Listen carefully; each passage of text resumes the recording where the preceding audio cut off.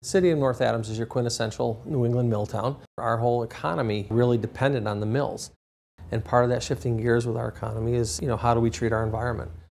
Things like the solar project today, the cleaning of the river, some of the other things, the green initiatives within our schools. All of those things are very, very important to us now here in the city.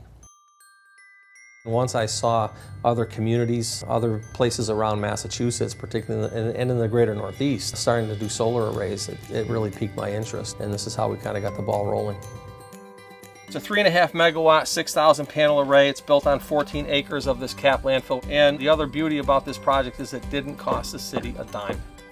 An industry that's almost 100,000+ jobs across Massachusetts when you talk about clean energy and clean tech. And solar's been a massive part of that, and projects like this are those bricks in the wall that start to rebuild our energy future. In just the last decade, we've seen exponential growth in solar in the Commonwealth. We're 4th in the country for the amount of solar installed, and we've seen close to 30,000 solar projects installed all across the Commonwealth. Cities and towns in the Commonwealth of Massachusetts can certainly benefit from solar. It's easy. You just need to have a site and you need to have the desire to locate it. The reason we chose the capped landfill for a solar installation because it was the most logical choice. It was an area of property that could not have been served better than by a solar installation. That's going to sit there and produce the energy needed to reduce the city's municipal budget, help us be more environmentally friendly and more in line with the state initiatives that we're all trying to achieve at a local level.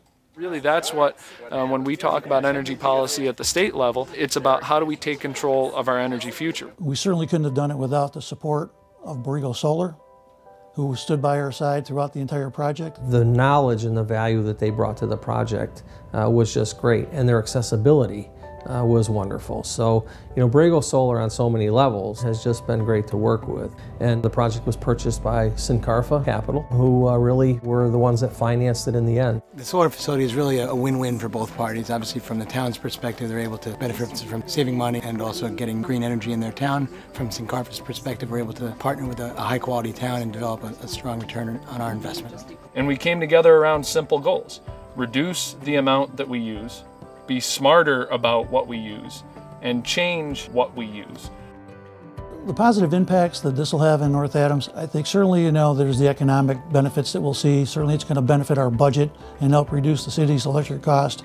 One of the things that we did as part of this project that I think is a really great option that Borrego Solar provided for us, our college here just put in a multi-million-dollar science center, and we can now create a link that'll show them what's going on in that solar field on a day-by-day basis, how much energy is being generated, what kind of economic and environmental impact it's having.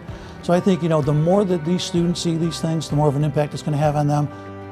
We can do so in a way that's consistent with our values, and this project shows us that if we put our heads together, if we roll up our sleeves, that we can make things happen. It also becomes a teaching tool. It teaches our kids that we're really paying attention for them and for their future.